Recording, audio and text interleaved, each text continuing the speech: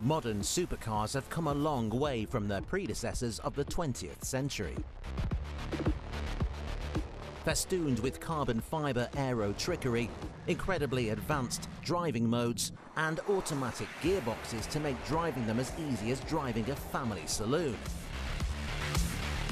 With turbochargers allowing for smaller engines and paddle shift gearboxes minimising the time it takes to change gear, it seems that the age of heel and towing to a V12 soundtrack is sadly behind us. Or is it?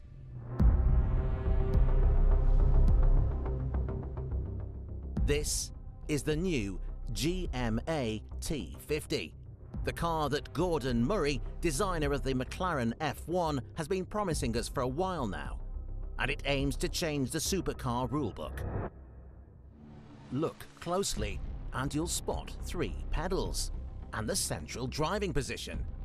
In the back sits a Cosworth V12, the highest revving road car engine ever made, with the red line sitting at 12,100 RPM.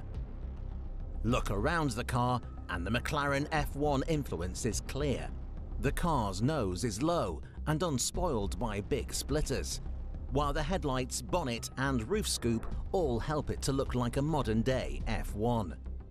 Gordon Murray has been keen to use the 90s icon as a benchmark. Everything the McLaren F1 gave you from a driving experience point of view has been taken to a new level. The car at 980 kilos is about half a ton lighter than the average supercar.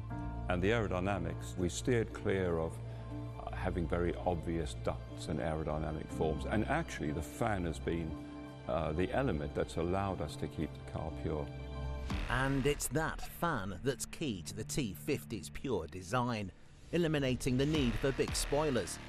Like another car from Murray's back catalogue, the infamous 1978 Brabham BT46B Formula 1 car, the large fan creates 15 kilograms of downforce. It's stacking up as a bit of a Gordon Murray greatest hits then, and that's by no means a bad thing. The 690 horsepower 4-litre V12 sits beneath a large rear canopy behind the 3-seater cabin, entered through some typically outrageous doors.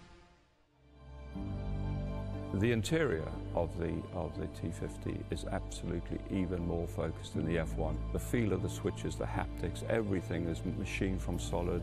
The whole experience of not just sitting in the centre, but the way the layout is all around you and driver focused. We've just taken us to a completely new level for high-speed cars.